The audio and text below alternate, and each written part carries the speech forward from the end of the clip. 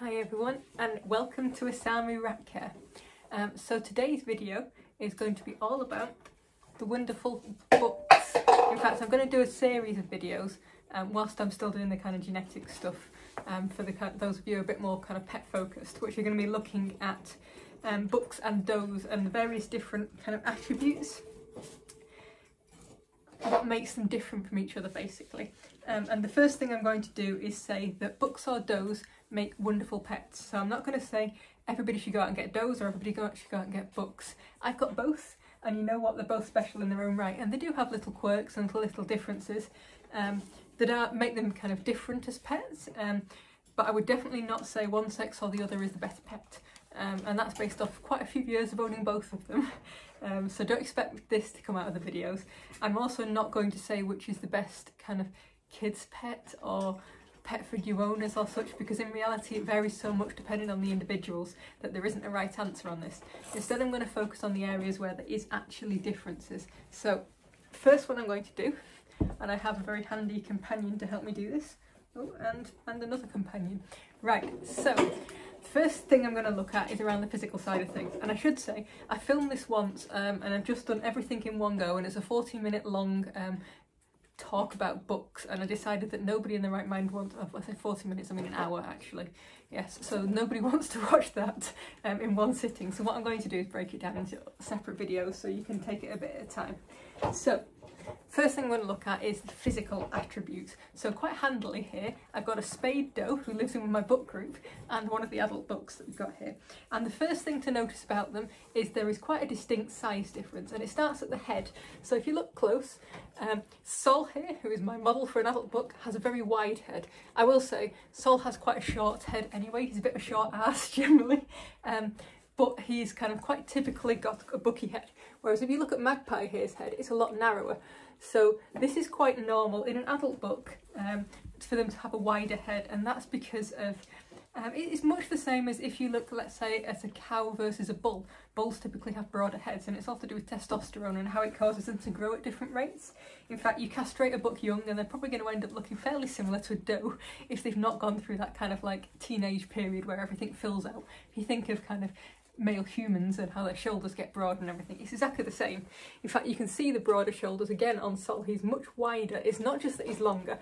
In fact, being a bit short, he's actually not that much longer than Magpie, and Magpie's quite a short doe. Wait a sec, I'll see if I can get a better sized book. So let's borrow Magpie again. Eclipse is quite a long book, as much as he's curled up at the moment, but you can see the much increased kind of size there from him. Whereas in a young book, which Kip here, he's still got extra length on Magpie, but he's a lot more similar in terms of shape. He's starting to fill out, but he's not fully filled out yet. And to be fair, he's a bit of a girly boy, is Kip. So the first thing you notice between books and does is books are much broader. They're generally, when fully grown, longer, and in fact you'll notice that size difference starting quite young. So whilst when my babies are kind of a few weeks old, they're very similar in size, by the time they're kind of around the 6, 7 and then getting towards 8-week mark, the books are starting to kind of overtake the does. Up to that point the does can actually be bigger or the same size, it's all very similar, but there's that kind of point when the books start kind of accelerating, and at that rate they will grow faster, and that actually means sometimes they need a little bit more food, so you do need to watch it. Another young book here, this is my little boy Bobby, and actually he's got a slightly broader head than Kip. He's a bit more manly, but you're still fairly girly at this stage because you're only young, and they're about 5 months each, so they're not old boys by any means. No, you mister. Yes, you're a pretty boy. Yes, so books will start growing bigger, and they will end up bigger as well. But it's a range of sizes. So like Magpie's a small doe. If I compared her to some of my adult does, she'd be quite near the bottom. In fact, Magpie, let's have a look what her last weight in. She's kind of low 300s, and my normal adult does are more around about the kind of high 300 range when they're adults, up to kind of 450-ish. So there's quite a range in does, but when you're looking at books, that range is more pronounced. So for an adult book, I would suspect they probably end up in the region of about 400, 450 grams through to 750, 850, so there's a massive range of weights there. But they're right weight, and I will say that it does vary. Watch my weight video if you kind of want a bit of tips on how to judge it. It's not necessarily that all books are going to be broad. You can get books that are heavier than that, that are the right weight for their kind of build, and you can get books that are smaller than that and still the right weight. But it gives you an idea of the range, whereas the does tend to be more around the 250 to 550 gram mark. Again, you can get some that are a bit bigger, but they are substantially smaller than books. Growth rate wise, what you tend to find with books is they tend to grow, their growing period seems to be longer, so they will spend probably up to 6 to 9 months growing into their length. So Kip still has some length to grow into, but he's actually now quite a nice length. Sorry, if I compare him to my shorter rat, he's actually already starting to beat poor little Sol. But you're a nice big boy, aren't you? Yes. He might be short, but he's muscly. But at this age, he's still quite narrow. And that is something that he's going to grow into over the next few months. He'll continue to grow a bit of length, but gradually over the next few months, now he's getting up to the 5-6 months mark, he's going to also start filling out more too. Growth rates do vary on lines, so some books will be big, muscly macho mans at 6 months. I've seen some books at like 4 or 5 months that have looked just as broad as Sol and beefier, if anything. My line grow quite slowly. I quite like that. They stay kittens for longer. But yes, so physically broader, much more muscular. So a muscly doe is not going to feel the same as a muscly buck. A muscly buck feels like a brick. They look a bit like a brick. They're kind of rectangular with a little pointy head at the front. Whereas even a really well muscled doe is not going to be that. They're going to be much slimmer, and that is down to the testosterone. When the testosterone kicks in, and on bucks that's typically around about the kind of 12-week-ish mark, and I say some bucks get it earlier. I've seen bucks as young as 8 weeks have started to get that testosterone kick. Some get it later on, some it hits harder and faster, so they broaden out a lot faster. And also diet plays a factor into that. If you feed bucks a lot of protein when they're young, they're going to get broader faster, which is in theory quite good for showing, but not great for the kind of longevity side of things. So I prefer mine to grow kind of quite slowly. Any trouble? Yes, so that kind of broadening out happens at that age. They fill out, continue to get muscle, and then generally they'll get to a certain point in their life when they're going to their testosterone starts dropping off. So Eclipse here and Sol, they're about a year old. They're very nearly a year old. They're still probably getting towards the end of their growth now. I could see them have another growth spurt or two in their lives, but they're quite kind of well filled out now. Particularly Eclipse, he's a kind of big muscle bag, aren't you, mister?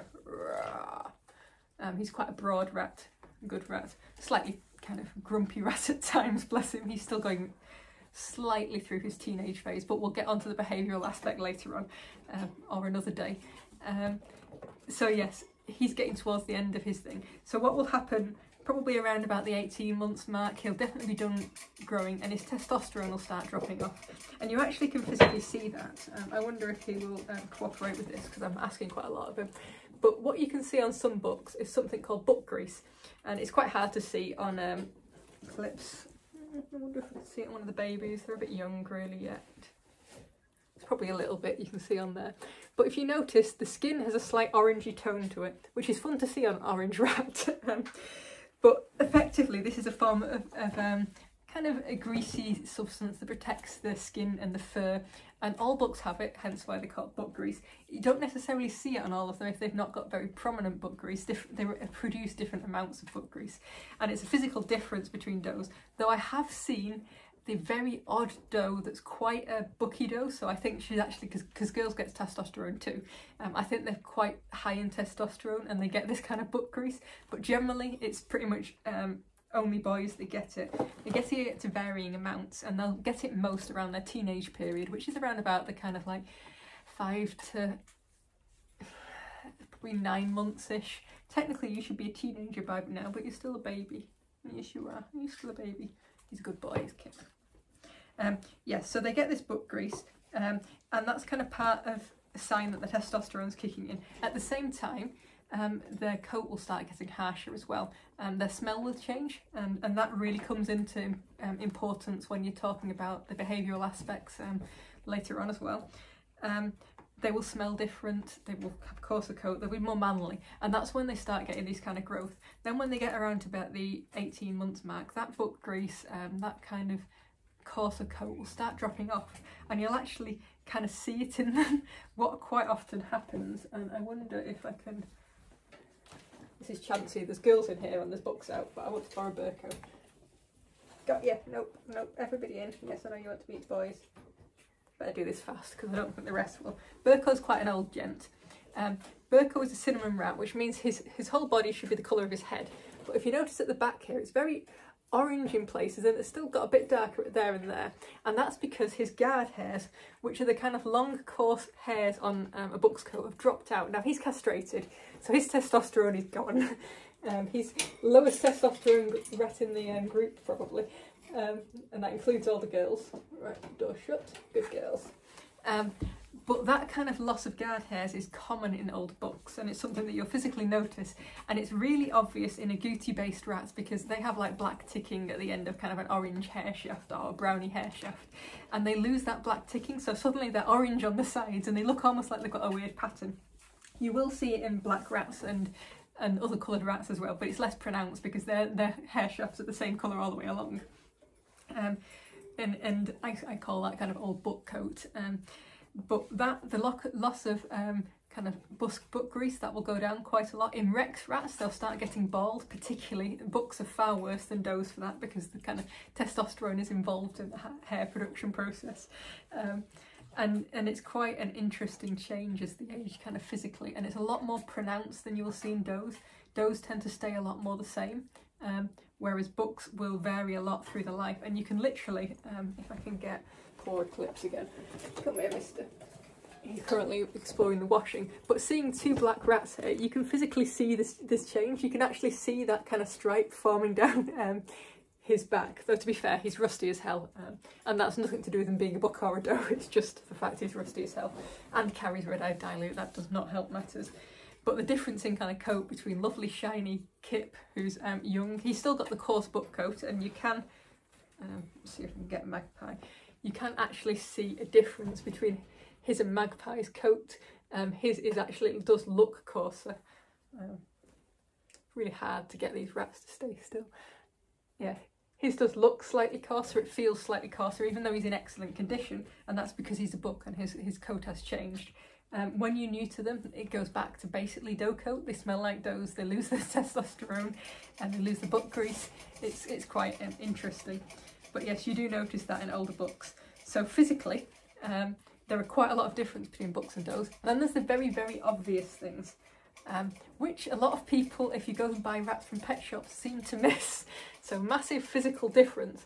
You'll notice the testicles. As Kip shows off very well. You're nicely well endowed, aren't you, mister? What is also different is all bucks have a penis, which is something that you can actually pop out. I'll see if I can get a little bit closer for this and still support Kip because it's a very undignified situation. Well, he's a very good rat. When you kind of push on either side, and it's not showing up very well, so oh, I'm sorry. Was that offensive? Did I mess with your bits? Yeah, I think Kip's probably been mauled enough at the moment. But effectively, if you watch my penis plug video, I do it. I think poor Eclipse was the one that got embarrassed for that. Ooh, we have a Sol here. Sol's a little bit bigger. So effectively, push there, push underneath, and the penis will pop out. It's a bit of a kind of faff to get it, and the rats don't particularly enjoy the experience. You need to do it in later life to check for penis plugs, which I'll probably mention in the health video a bit more.